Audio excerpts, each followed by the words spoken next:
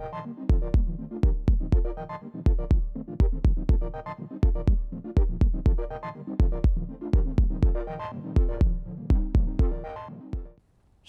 ambition is an amazing thing. We are driven to build upon our discoveries, to understand the nature of the universe, to solve deep and complex problems that come from life, or just to make things a little bit easier for the next generation.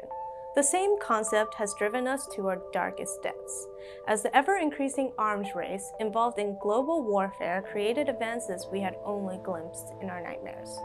It's what we do. It's ingrained in us. We all dream of changing the world, and we all do in a way, but few chemists have had such a drastic change on how we live today as Frtiz Haber. Born in the now-dissolved Prussia to a Jewish family, the young Fritz's father was a prominent merchant with his own business in paints, dyes, and pharmaceuticals. When he entered schooling, he made sure to distance himself from his religion, considering himself more as a German than Jewish.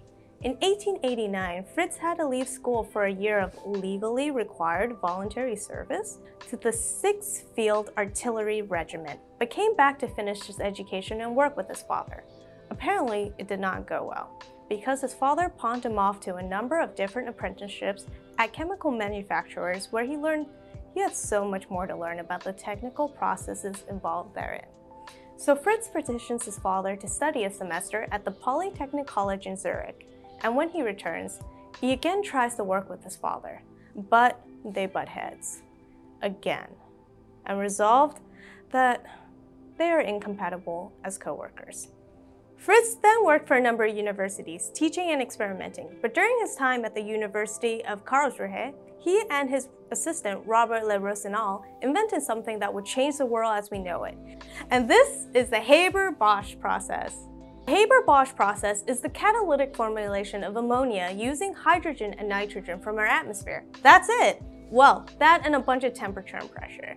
But this idea came about because of the Le Chatelier principle, which states that when a system is in equilibrium and something changes, the system responds by minimizing the effect of that change. A simple yet complicated idea led to a discovery of many other reactions.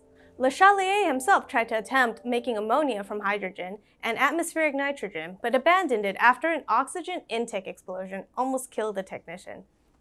Yikes. So Frtiz Haber takes over from where Le Chatelier left off and reaps the benefits as the Haber-Bosch process produces enough readily available ammonia for fertilizer that Chile, and I'm not talking about Chili's, the land of the baby rack ribs and delicious appetizers, had the cost of sodium nitrate, a popular fertilizer ingredient at that time, cut by more than half, shaking up the world economy. We now produce more than 100 million tons of synthetic nitrogen fertilizer, and half of that comes from the Haber-Bosch process, feeding half of the world's population.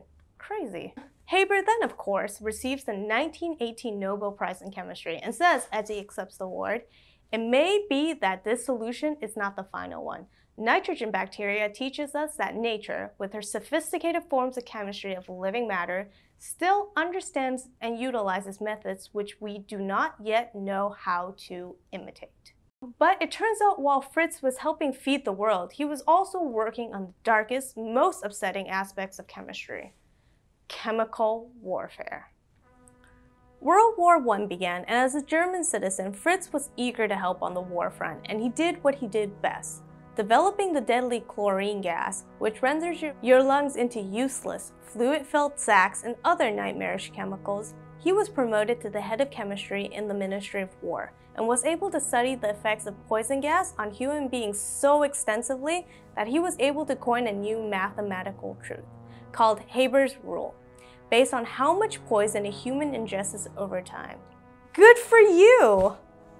The institute that Fritz worked for would later go on to make Zyklon A, and something tells me the B guys got a lot of help from the A guys just to make things worse. But Fritz would defend the use of chemical weapons, saying that it was no different than the invention of the gun over the sword.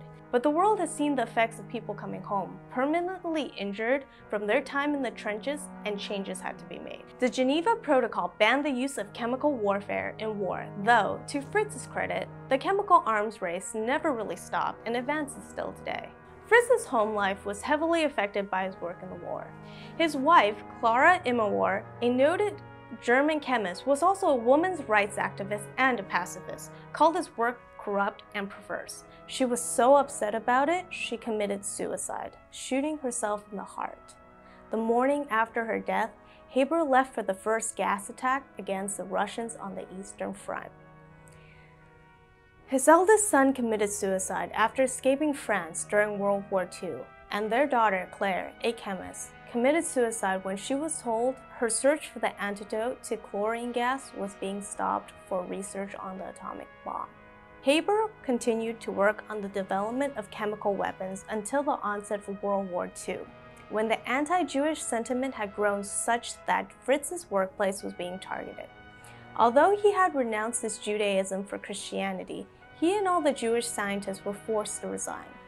Fritz escaped the country to England, where he was not well received. Ernest Rutherford, the father of nuclear physics, refused to shake hands with him, which in England is the equivalent of drop-kicking someone to the genitals. Ouch. He was offered a paid position in the Sci Research Institute, which he accepted, but along the way he up and died.